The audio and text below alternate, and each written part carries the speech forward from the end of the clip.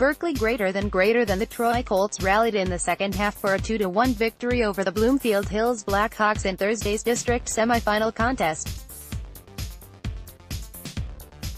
Trailing 1-0 at halftime, the Colts scored two second-half goals just 88 seconds apart to pick up their second straight come-from-behind victory of the playoffs.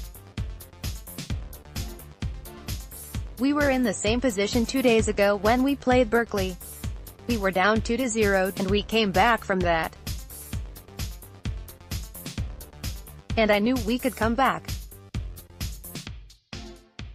They were composed, and I have all the faith in the world in them, and they believe in themselves," Troy head coach Daniel Tricoli said. "I'm very proud of them. They're composed. They held their composure. They did it Tuesday. They did it today, and I'm very proud of them for their ability to do that," he added. Tara Broadbine tied the score with 29:09 to play when she broke down the right flank and fired a shot that picked the far left corner from 20 yards out. Advertisement Haley Stewart then got the game winner when she converted another transition attack by the Colts just moments later, slotting a shot from the top of the penalty area past the charging goalkeeper with 27:41 remaining in the second half. "We knew that their back line was susceptible to us pressuring them. We were trying to do it all game long, and it paid off for us in the one goal. We knew the patience would come," Tricoli said. Bloomfield had gotten off to a fast start, taking the early lead when Anastasia Curdy rifled in a shot from 16 yards out just 2:54 into the game. "I think we came out strong, and it was great to see. I think we came out firing on all cylinders, and we were playing well," Bloomfield Hills head coach Alan Zakaria said.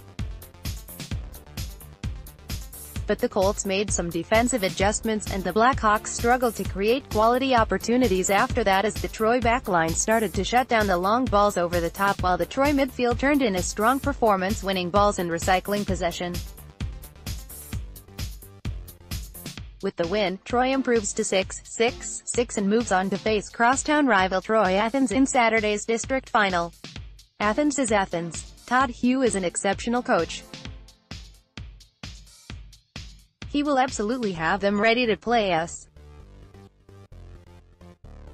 We know what we're going to get. They know what they're going to get.